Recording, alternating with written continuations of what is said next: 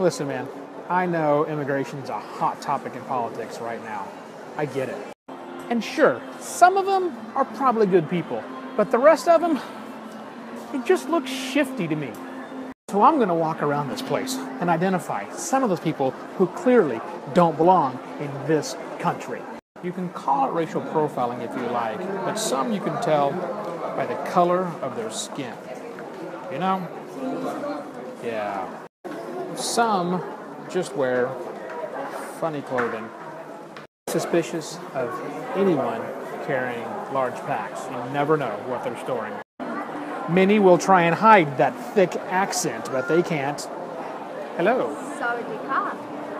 Personal hygiene can be an indicator. Maybe they're just here to suck up the social security system of the country. Dirty, dirty people. Bully their way through and care nothing for rules.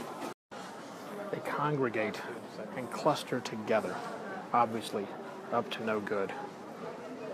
They're just everywhere. I'm a little pissed because there was an entire gaggle of Mormons here earlier, and I could have made a funny joke about them wearing overly religious costumes. Damn it.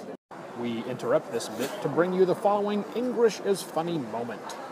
The shrimp burger is now 100% stork-free. They're everywhere. Okay, so all joking aside, that would have been a funny bit, but I'm fucking sick of immigration. Now I'm getting in this Uber with this great driver right here. Sawadee Kap! And we're going home. Yes. How was that, honey? That was not fun. It was not fun. I'd say cheers from Bangkok, but we interrupt this holy cow, this is a hot moment to bring you a special bulletin.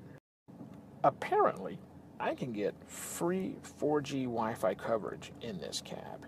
If that's true, cool. Ka-ching!